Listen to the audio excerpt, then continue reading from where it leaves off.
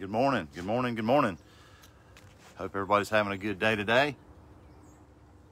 Good morning, Angela. Good morning, Jimmy. Good morning, Brenda.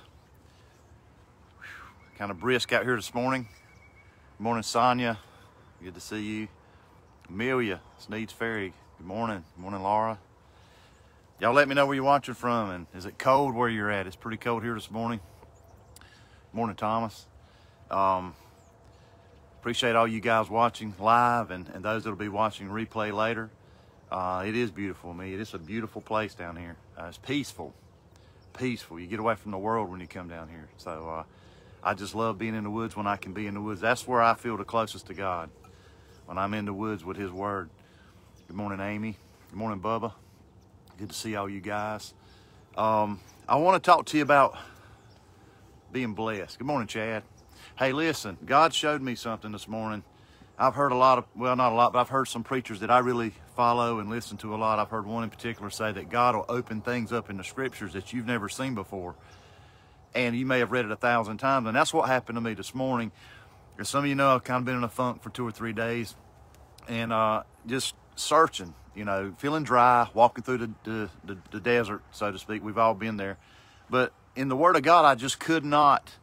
I felt like there was just not enough material. Does that make any sense? It's almost like you feel like, well, what? It sounds so arrogant to say it now, but at the time it was self-pity. What else is there to preach, Lord? If you know how, and God just showed me this morning, we don't even touch the not even the surface of His Word. One word can build sermon after sermon after sermon if God illuminates and opens our eyes to the Scriptures. And that's what I want to read to you this morning for our devotion, Matthew the 5th chapter. I want to read something to you, but before I read what he told me to share, this is something that hit me pretty hard this morning. Romans 11:33 says, "Oh, the depth and the riches both of the wisdom and knowledge of God! How unsearchable are His judgments, and His ways are past finding out." His riches are unsearchable. We can study and we can spend time with Him, but we'll never come to that place where we have arrived. God's grace and mercy is so deep. His love is so deep. And so, as the scriptures say, there's so the height and depth and width and breadth of there. We can't discover all of His love in this life. And I just want to share that with you personally, something personal I've been going through, and that is a dry season. But what's happened is God has pulled away, or I don't even know that He's pulled away. He has put me in a place where I would search the scriptures. And so this morning is what I want to share with you in Matthew the 5th chapter, starting in verse 1. I want to read to you. We're in the Beatitudes this morning, and I want to read to you what the Lord has laid on my heart. And it starts like this. "And seeing the multitudes, He went up into the mountain, and when He was set, His disciples came unto Him. And He opened His mouth and taught them, saying, Blessed are the poor in spirit, for theirs is the kingdom of God." And I thought that I would be talking about the poor in spirit, so I started studying this morning. But God stopped me on that word blessed. Blessed. Do you need a blessing this morning? Are you seeking and searching for a blessing from God? We all want blessings. I don't care who you are. You want to be blessed by God. We all are seeking blessings. But here's something the Lord has showed me in this scripture, the word blessed. I want to talk about that just a little bit this morning, because in the Old Testament, when we look at being blessed in the Psalms, where it says blessed, the blessed is the man that walketh not in the counsel of the ungodly, nor standeth in the way of sinners, nor sitteth in the seat of the scornful. But his delight is in the law of the Lord, and His law doth he meditate day and night. And he shall be like a tree planted by the rivers of water, that bringeth forth his fruit in his season. His leaf also shall not wither, and whatsoever he doeth shall prosper. We all want to prosper. We want to be blessed and we want to prosper. But I'm talking to you about the Old Testament right now. What does Psalm say? To be blessed, we had to have an attitude or some kind of action in service to God to receive that blessing. That's what he's saying. Blessed is the man that what? Walketh. It's an action. Blessed is the man that delights in the law of the Lord, meditates on it. That's an attitude. I'm meditating on God with my attitude. And all that's perfect and true in the Word of God. But I'm getting ready to show you something deeper that the Lord revealed to me this morning. It says, blessed is everyone that feareth the Lord. That is an attitude that we need to have. All of us should fear God, not fear Him with a fear that we associate with being afraid of things of this world, but a reverent, holy fear. We should fear God. Fear God's a healthy thing. It brings knowledge and wisdom and understanding. But what Jesus showed me is in this scripture, the word blessed. See, there's a difference between blessed and blessed. Blessed is when you do something, an act or an attitude to receive the blessings of God. But being blessed, hallelujah, blessed is a position in Christ, who we are. That's why it goes on to say the poor in the spirit, the meek, those that mourn. And I want to get into that, but I don't have time today because just one word, this one word that God shared with me this morning, we could preach the rest of the week on. Blessed. It's a New Testament concept. Jesus made a startling revelation when he said, blessed. Blessed, because you're blessed now. Why? Because the kingdom of God is not coming. The kingdom of God is within you. You already have the blessings of God. You've already received all the goodness of God. And what is that? What does that word blessed mean? I can't pronounce it. I'm not even going to attempt it because this is not a comedy. But the bottom line says it's a spiritual joy, a satisfaction that lasts regardless of my condition. We say, well, I'm blessed going in, I'm blessed going out, I'm highly favored. But how many times are we so caught up in what we see and what we feel and the external around us? But God says, no, that's not where you're blessed. That's not the blessed. The blessed are those that have the internal power, the kingdom of God that's within them. Jesus said the kingdom of God cometh not by observation. You can't see it. Neither shall they say, lo over here or lo over there. For behold, behold, the kingdom of God is within. That's the strength. That's the blessedness. That's the blessing that we have as children of God. As a believer, we know that supernatural joy. We know that supernatural healing. If you've ever been born again, then you know the healing that occurred in your spirit. You know how you were fractured, you were broken, you were contrite, you were in rebellion against God and everything else, and you were just lost to this world. But when God came, He healed you. He healed you mentally, spiritually, and you know what? God heals physically. He still heals physically, praise God. But we have to look at the internal again, not the external, because this world is all around us. But what did Jesus say? You're in the world, hallelujah, but you're not of the world. This ain't my home. I'm passing through. Wherever you're going today, going to work, what you got going on today, that's an external situation that you're going to face. But God's saying the external doesn't define who you are. Your blessings are already in you. Why? Because the kingdom of God walks with you wherever you go. You have the kingdom of the Most High God inside of us today if you're a child of God. The Bible says, for the joy of the Lord is my strength. What is the joy of the Lord? The blessed, the spiritual joy, the supernatural joy, the happiness, being fortunate. We're fortunate. You say, I don't feel fortunate. My bills, I can't get my bills paid. I'm worried about Christmas. I don't know if I can afford what I want to. Some people say, you know, I don't even have nowhere to stay. I know many people that are homeless in Fayetteville, a town near me. Are they fortunate? Let me tell you something. If you're born again, you're fortunate. If you're born again, the kingdom of God is within you. John came telling everybody, repent, repent. The kingdom of God is at hand. Why? Because when you repent and you turn to Jesus Christ, the kingdom of God comes to live within you. What? Know ye not that your body's the temple of the Holy Ghost? And then he goes on to say, what fellowship do idols in the temple of God have together? In other words, don't focus on the external, the idolatry of this world, money, power, position, favor of man, but seek the kingdom of God. Seek it first, and all His righteousness, and all these things shall be added unto you. But you can't have it both ways. You can't have it both ways. You can't put your thought in your heart and seek blessings of God in this world. See, that's where this prosperity gospel has just ravaged people's lives, because they tell you, sow your seed. God wants you to be rich. God wants your promotion. He wants you to have your job promotion. All that. Listen, God does want to bless you financially, physically. But that's not the blessedness that He's talking about. That's not the true blessings of God. The kingdom of God within is what He wants you to understand. Because when that happens, when you have that inside of you, the kingdom of God, no matter what's going on around you, no matter how people look at your life and say, my God, their life is just torn all to pieces. I don't understand how they can go on. I don't get it. And you can say, I've got a peace beyond all understanding. And it's a peace that I can't explain to you. You just have to experience it for yourself. And that's when you go and tell them about Jesus Christ and how He saved you and the kingdom of God is within you. Jesus went on to talk about riches. He said, how hard is it for a rich man to enter into the kingdom of heaven, to have that kingdom? It's easier for a camel to go through the eye of a needle than for a rich man to enter into the kingdom of heaven. But all things are possible through God. But what was he saying? He was saying when you put all your focus and all your cares and your heart in worldly possessions and materialism, then you're blind. You can't see the kingdom of God. You can't see it because Jesus said that unless you're born again, John 3:3, unless you're verily, verily I say unto thee, unless you're born again, you cannot see the kingdom of God. You can't see what I'm talking about. Somebody watching me today that's not saved is like, what is wrong with that guy? Why is he out there in 20 degrees praising God and talking about this Lord? What is he talking about? Let me tell you what I'm talking about. I'm talking about a power that's within. I'm talking about something that's inside of my soul that burns like fire, that warms me out here in this coldness. I don't even feel cold anymore.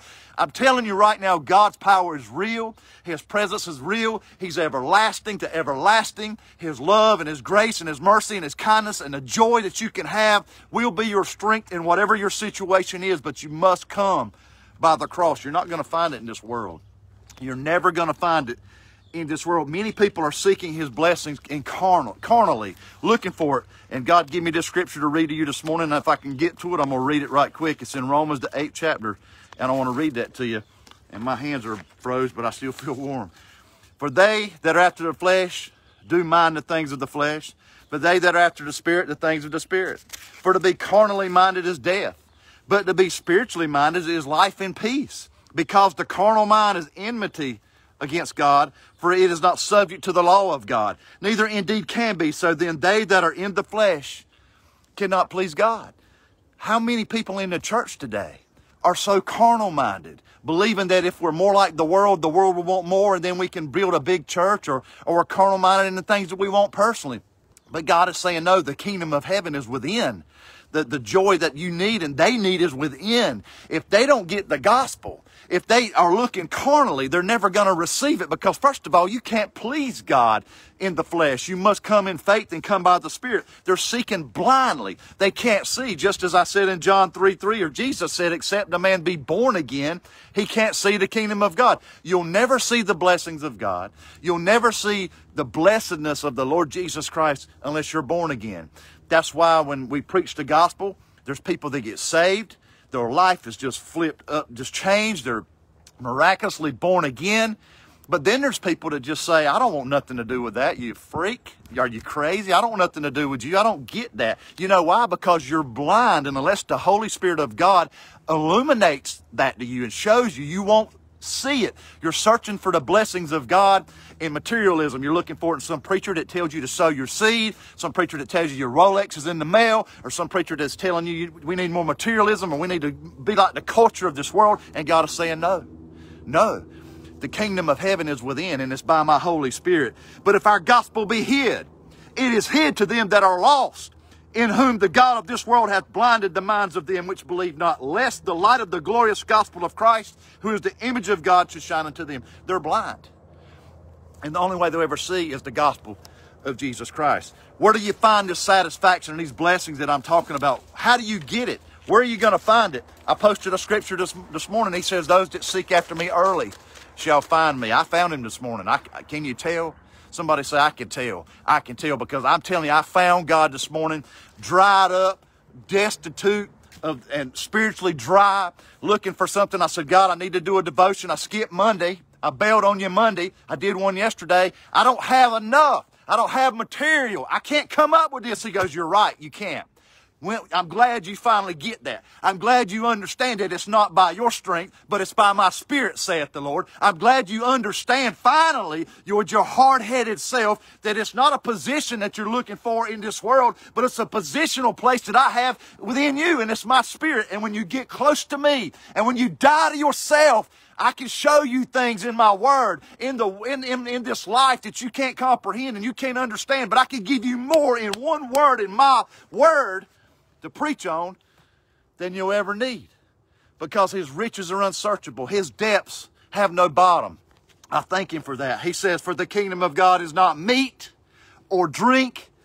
Listen to me.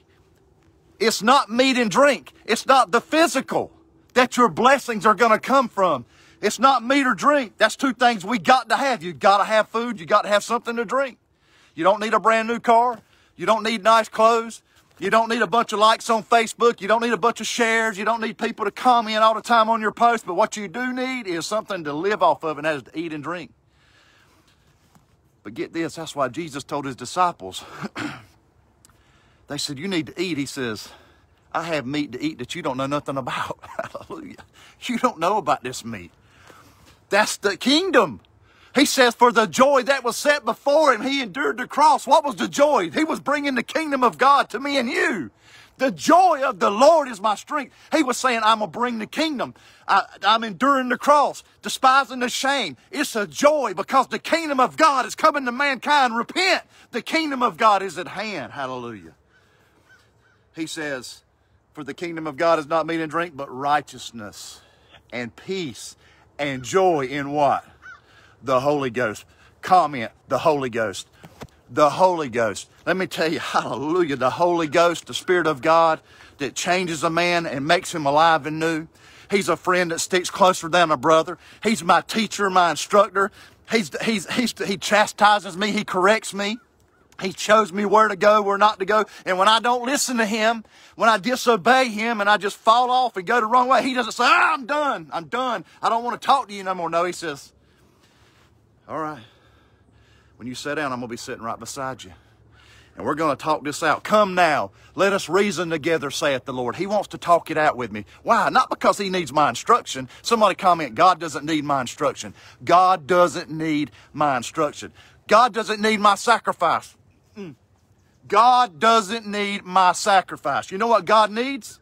My obedience. My obedience. I can do a lot. I can serve God, do things in the name of God. But if I'm not obedient to God, then what does it matter? Lord, help me. Ask and it shall be given to you. Seek and you shall find. Knock and it shall be opened to you. For everyone that asketh receiveth, and to he that seeketh findeth. To him that knocketh it shall be opened. If you want the blessings of God, if you want someone you know to receive the blessings of God, then right where you're at, first of all, if it's you and you don't know Jesus Christ, turn from your sin. Repentance means turn and trust in Jesus Christ as your Lord and Savior. Bottom line, it's simple. It's simple. You repent of your sin. Lord, forgive me. I believe you died on the cross, Lord Jesus. I believe you rose again the third day. Put your faith in Jesus Christ, not in your paycheck, not in your 401k, not in your best friend, not in your wife, your mom, your dad, your husband, not in nothing but God. And the kingdom of God comes to live within you. And when you receive that, then you can be a blessing to someone else. How are you going to bless someone if you don't have it in you? You're not blessed. Think about that. In the Old Testament, they had to do things. They had to do actions and attitudes to receive the blessings of God. They had to do all these laws and walk a certain way. But Jesus says, no, not anymore. Because when I come from heaven, hallelujah, Emmanuel, God with us, God is in us, the kingdom of God is at hand, then you'll be walking in my blessing. Doesn't matter what's happening around you. Doesn't matter you may have lost a loved one. Your wife may have left you. Your children have gone crazy and are on drugs, and all kind of messages I get. I feel you. I know. I hurt for you. I pray for you. I sense the agony and the depression and anxiety and the stress. But the kingdom of God is at hand. It's within you, so you can still have peace. You can still have joy, not as the world gives you joy, but as God gives you joy. And that only comes by the Holy Ghost, the Spirit of the living God that you receive when you're born again. If you know somebody that needs this message, you share it today. You share it because they need a blessing. They need to understand the difference between blessed and blessed. There's a big difference, y'all. I wish I'd have spent more time on that. There's a big difference between blessed and blessed. They're blessed. They're serving God. He's blessed. He's doing the right thing. He's blessed. God says, no. Blessed. Blessed, because they're one of mine. As many as received me, to them gave he the power to become the children of God. I received Christ. I'm the blessed. Are you the blessed? Somebody comment. Are you the blessed? Do you understand what it means to be the blessed? Because the fullness of God, the blessings of God, will never come through a paycheck or a material object or a possession. It is a position. in Christ, seated in heavenly places. I can't even explain that. I quote that all the time, and God showed me this morning. I don't have a clue what I'm saying. I don't even understand what it means to be seated in heavenly places. Why? I've never been to heaven. I've experienced a touch of it by the Holy Ghost, by the Spirit of God. The kingdom of heaven's in me. But the Bible says, eye has not seen, we have not thought, we've not come up with what's the joys, what things God has made for us in heaven. We can't fathom it. But when we start focusing on heaven and the heavenly in us, and start focusing on the kingdom of God is within me, wherever I walk today, no matter how bad my day may turn out bad today, things may come against me, the kingdom of heaven's still in me. I still have joy, but you're going to lose that joy. You're going to lose that satisfaction. You're going to lose that happiness and comfort if you start seeking it for externally. I'm telling you now, I'm guilty. Don't seek it externally. Don't look for external things to give you joy. We all like nice things. We all want things. But God says your true joy, the blessed, is the kingdom of heaven that's within you. Let the words of our mouth, the meditation of our hearts today be acceptable in thy sight. O Lord, my strength and my Redeemer, in Jesus' name. Amen. Hallelujah. I could keep preaching, but I got to go. God bless you.